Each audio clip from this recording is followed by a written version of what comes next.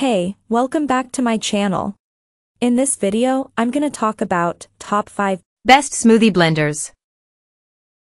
Starting at number 5. Hamilton Beach Professional. If you want a quiet blender and want to avoid the pitfalls of cheaper models, consider the Hamilton Beach Professional Quiet Blender. Unlike the Black+Decker Quiet Blender with Cyclone glass jar, it has great build quality. It also offers a better performance when blending common smoothie ingredients.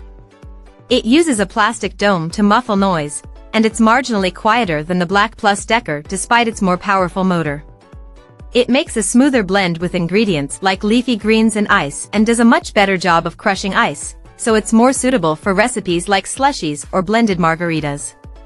However, it's not ideal for bigger batches since it only has a 32-ounce capacity in its main jar. You can use the noise dome as a serving pitcher but not for blending.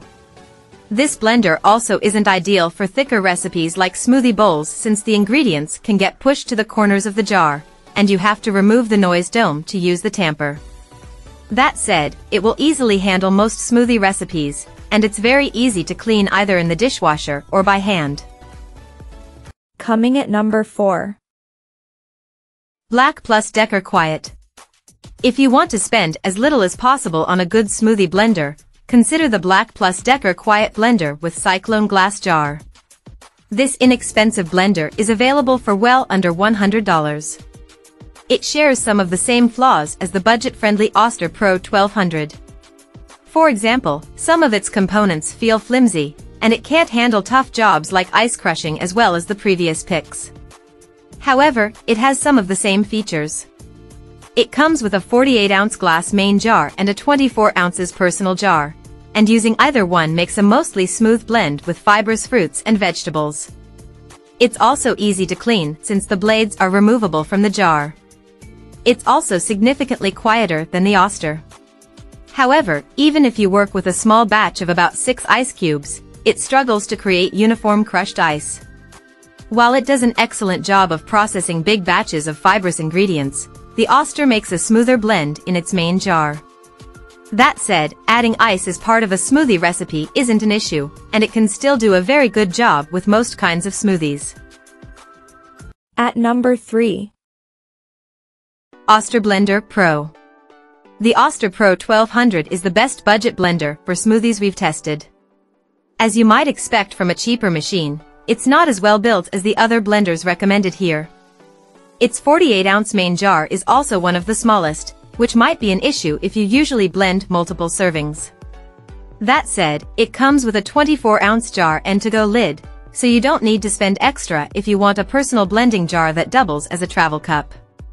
When it comes to making smoothies, it doesn't quite match the nearly perfectly smooth texture you get with all of the previous picks, but it'll still do a fantastic job with most recipes. It easily crushes ice, but the manufacturer says not to add more than 6 ice cubes at once, while most full-size blenders can handle twice that. You can remove the blade assembly from the main jar, making it easy to clean by hand. However, it only comes with one blade assembly instead of one for each jar, so you need to disassemble and reassemble it when you switch jars. Some parts of the blender feel flimsy and not very sturdy, but you can get it with a 3-year US warranty, depending on where you buy it, which is long for a blender. If you'd like to see more inexpensive blenders, you might find what you're looking for on our list of the best budget blenders. Number 2 of my list. KitchenAid K400 Variable. The KitchenAid K400 is a cheaper option that does a similarly good job with smoothie ingredients like fruit, leafy greens, and ice cubes. It's not as well built as the Vitamix 5200 and has a much shorter, 1-year warranty, again, depending on where you buy it. Still, it blends fibrous ingredients like fruit and leafy greens into a smooth puree, whether you're blending small volumes for single serves or using the jar's full 56-ounce capacity for multiple servings.